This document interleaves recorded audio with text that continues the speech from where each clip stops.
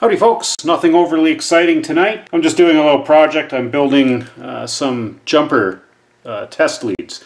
These are the little J-type clip, and you can pick these up really cheap online. I'll probably link to a set down below there. I've been wanting a set of these for a while, and you can get them, you know, you can get a whole set with all the colors.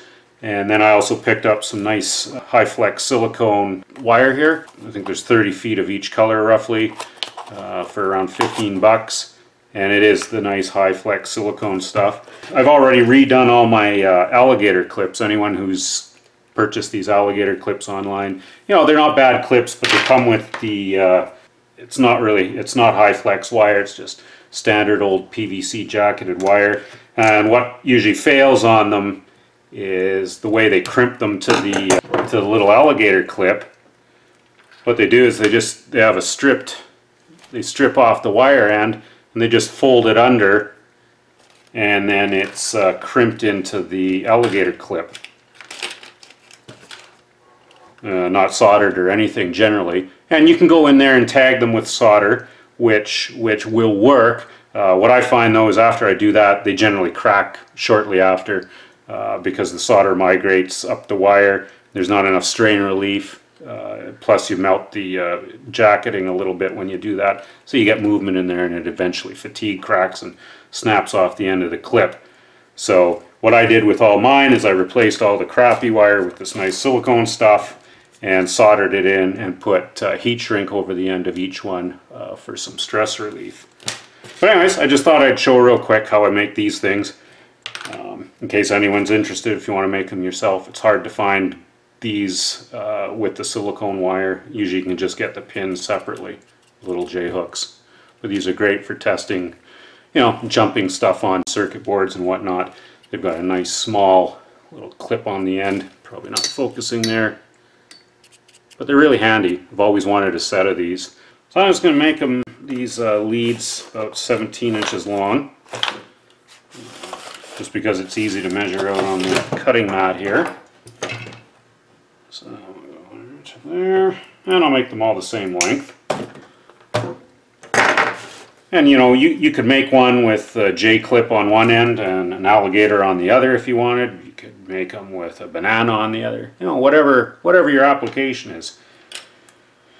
And these are really easy to make. You just pop the ends of these little J-clips off, and you fire the wire through. Do that on both ends here. And then we'll just strip a little bit off the end. You don't need much. We're just tagging it on the end of the clip. And I'm just going to tin those real quick.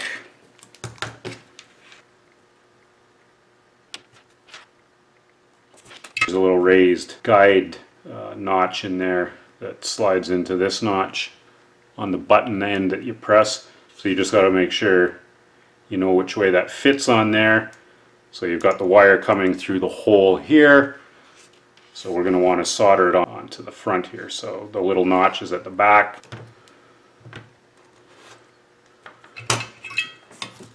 And I'll just put a little dollop of solder on the center pad. Don't get it on those side ones, because those side ones actually fit inside the top little button. Put this here so I can rest my arm. And I'm just going to kind of have this coming out. You don't want it straight up because then it'll be bent. I just want it coming out at a slight angle. Holding it nice and still.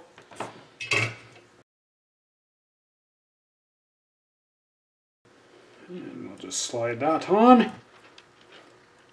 So you just have to make sure this little, the metal ears here slide into these little notches in the button top. And once they're in, then you just push it all the way down, take out any slack, and that's it. I'll just quickly do the other end.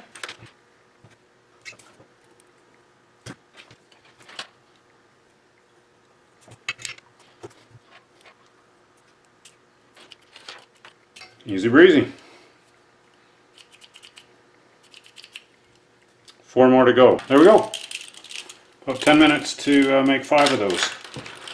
And going to make another 5. I should mention this is 20 gauge wire, or sorry, 18 gauge. These things, they've got a pretty big hole in them. You could certainly go 16 gauge, but you know, you don't need anything that heavy.